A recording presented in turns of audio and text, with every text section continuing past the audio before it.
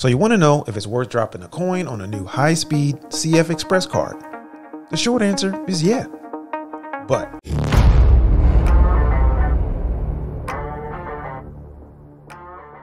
I recently upgraded or thought I needed to upgrade the memory card from my Sony FX3 from SDXC to CFExpress Type A. I actually held off upgrading for a hot minute, almost 2 years to be honest with you. Now let me tell you, it is worth the upgrade. However, there are a few things you need to consider. So in this video, I want to cover those considerations, two of which kept me from initially buying the faster but more expensive CFExpress Type A cards. Now these are the 5 topics we're going to talk about. Number 1, why would you want to upgrade when the V90 cards are fast and affordable? Number 2, speed. Is it that much faster? Will you even notice? Number 3, how much is this new technology or new tech going to cost me? Number 4, let's talk about the form factor and why is Sony the only brand that uses Type A cards? And number 5, which is a summary where I wrap this all up.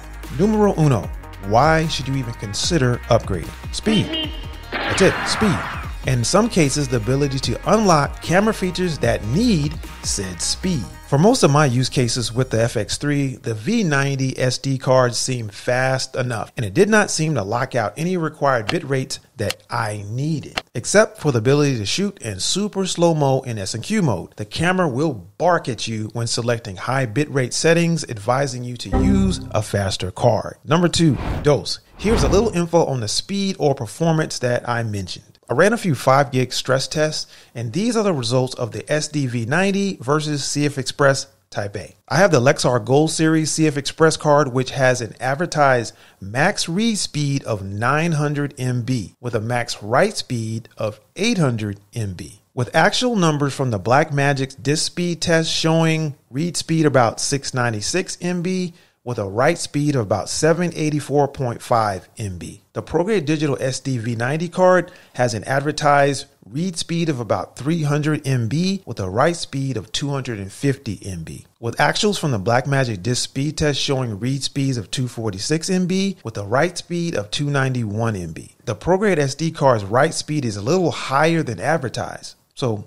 good job, ProGrade. The most important data point for me is the write speed or the ability of the camera to transfer data to the card as fast as possible. The actual write speed for the SDV90 card was 291 MB, while the CFExpress showed around 784 MB, which is around 260% faster. Now check this, guys. I found this old 32 gig compact flash card laying around from my old Canon 7D, and look at the 120 MB speed rating on this card. This is dookie for today's standards, but was hella fast back in the day. Number 3, cost. CFExpress cards at full retail are much higher in price than SDXC cards. However, if you're patient, you can grab one at a discount. The Lexar Gold Series card I purchased normally retails for $360 US for the 160 gig model. I purchased it on sale for $159.97, which is about a 55% discount. How much for an order of ribs? $250.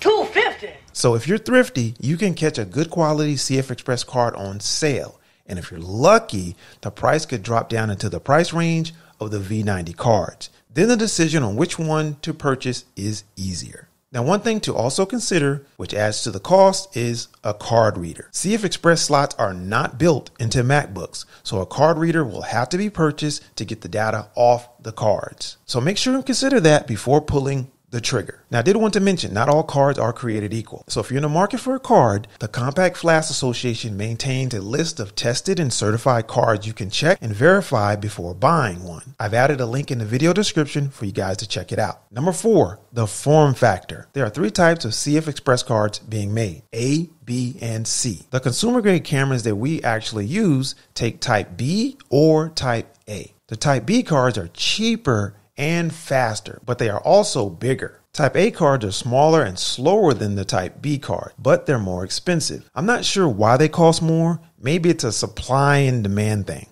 And this is where it gets a little confusing. Which one will snuff out the other? Will it be A or B? Which type will remain? Or will we always have 2 types? Remember Blu-ray versus HD DVD video? I do, and this looks real familiar. So why is Sony the only brand that uses Type A cards? There are a lot of discussions about why Sony would use Type A cards, and this is a lengthy discussion, and I don't really have an answer. From what I can tell though, Sony did this because Type A cards are smaller. The Type B cards are much larger, and Sony would have to make their bodies larger to accommodate the bigger Type B cards. The smaller body size was one of the reasons I actually switched from Canon to Sony in the first place. Another interesting thing to note is that for Sony cameras, the Type A CFExpress card fits in the same slot as the SD card. This was a smart way to repurpose the existing slot without having to add extra bolt for the larger Type B cards. All right, so we're at the summary, and let's go ahead and wrap this one up. So should you upgrade? The short answer is yes, you should. I think if you can snatch one or two up on sale, the read and write speed improvements are well worth it. But paying full retail on the slower Type A cards is a no bueno for me. If it's not on sale, I'm not buying it. Also, depending on the camera model, the SD cards might not be fast enough to enable all of the high bandwidth file formats. Dropping in a CFExpress card may unlock some features, but from my experience, the V90 SD cards get me about 95% of the way there. The form factor of A versus B still concerns me. The larger Type B cards do have 2 data lanes, so I get the speed difference. I do not like that the Type A cards are priced higher. Now, CFExpress is the future, and with PCIe 4.0 coming out soon, this can only mean that both types will only get faster. All right, peeps, I hope this video was helpful and provided some value. Y'all stay creative and have some fun out there. I'm out.